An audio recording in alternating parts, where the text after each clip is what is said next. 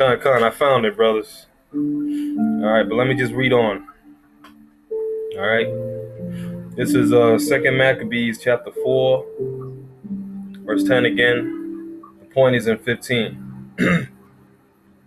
It says, which when the king had granted and had gotten into his hand the rule, he forthwith brought his own nation to the Greekish fashion, and the royal privileges granted of special favor of the Jews by the means of John the father of Eupolemus, who went ambassador to Rome for amity and aid, he took away, and putting down the governments which were according to the law, he brought up new customs against the law.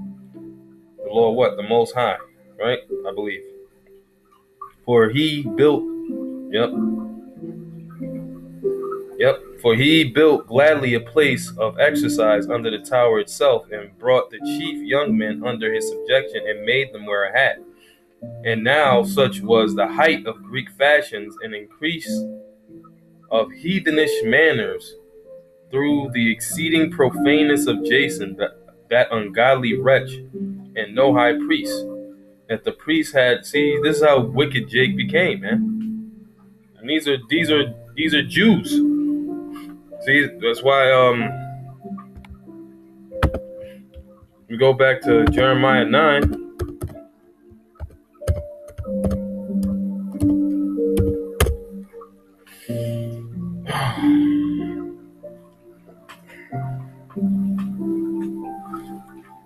See, Jeremiah 9 and 26.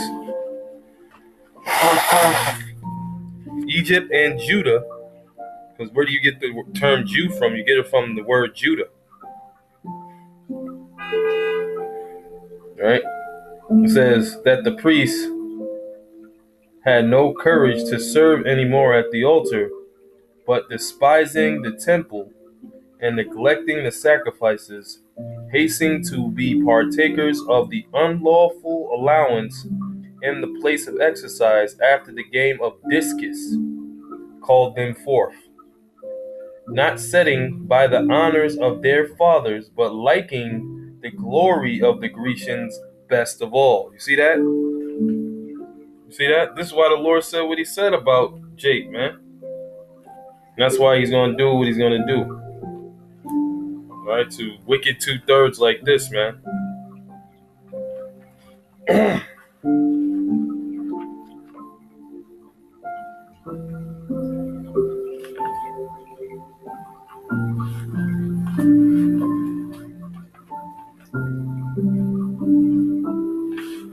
First Maccabees 1:11. What does that say?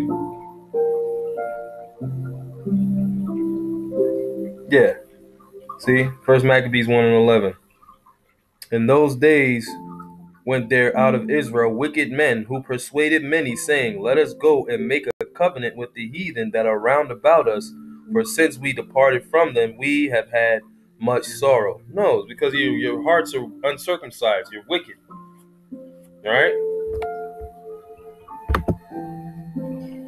You done became so uncircumcised and unclean in your hearts that you would what?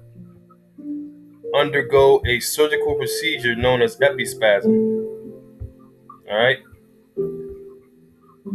All right, which is to put the foreskin back on your stuff, man. So yeah, man, I just wanted to make that point. Lord willing, this was edifying, man. But that's what's going on, man. All right, there's a historical point right here, and look at Jake now to this day, man. You know, Jeremiah 9:25. Behold, the days come, saith Yahweh, Ba'ashem Yahushua, that I will punish all them which are circumcised with the uncircumcised, Egypt and Judah and Edom and the children of Ammon and Moab, and all that are in the utmost corners that dwell in the wilderness. For all these nations are uncircumcised, and all the house of Israel are uncircumcised in the heart. All right, so with that, all praises, call halayim to Yahweh, Ba'ashem Yahushai, Ba'ashem Rekah Kodash. All right, till next lesson, Shalom.